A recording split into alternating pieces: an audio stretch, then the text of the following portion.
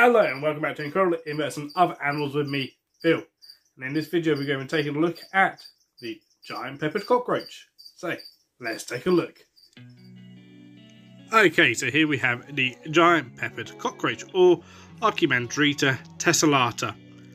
Now, these guys are one of the largest cockroaches. They're not quite the largest, there's a few species above them, but the others of these guys are exceptionally large species. So they're also sometimes known as the giant leaf cockroach, as well as hopefully you can see here, there's a few that we can see in the leaf litter, but they can be incredibly difficult to actually spot amongst the leaves.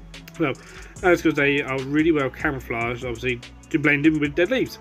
And that is their natural habitat, is the leaf litter of the forest floor in Guatemala, Costa Rica, Panama and Colombia. So, these guys for me are an absolutely fantastic species. Very sort of similar to the death's head cockroach, but yeah, a little bit bigger, not quite as big as a giant cave, but with a slightly different sort of patterning on their head shield. So now these guys' wings for the species only develop when they are fully grown adults. Now they're not really used for flying, but they can sort of glide to the ground if they so choose. But what they will do, males will use their wings in displays to each other, so they'll flash their wings at each other in communication. Females will do that a bit as well. Males also show their dominance with that too. There you can see a couple here just cleaning their antennae. I find this incredibly cute when cockroaches do that. So now these guys are a fairly easy cockroach to keep. Like with many cockroaches, want a nice depth of substrate. That's made up of organic matter, so I use organic compost, sometimes a bit of coir mixed into there just to bulk it out, but leaf litter, lots of leaf litter, which they will eat, and it also gives them hiding places as well.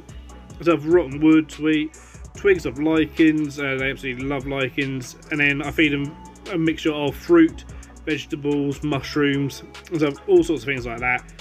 But essentially, if it's anything that's organic and decaying, they will eat it. They'll also eat some dry stuff as well, so occasional fish flakes, even certain cereals and stuff, and you can give them, and obviously things like roach chow as well.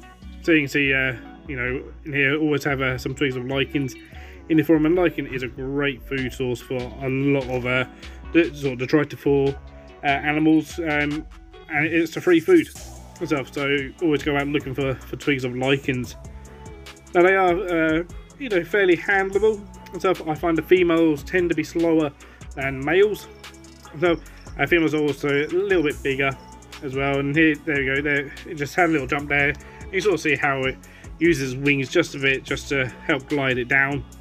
So, but they're a fantastic species. If you do get a species, it can take sort of a year or so to get the colony going. So, but once they're going, there's no stopping them. I find they like it slightly warmer than some species. Here's a little nymph.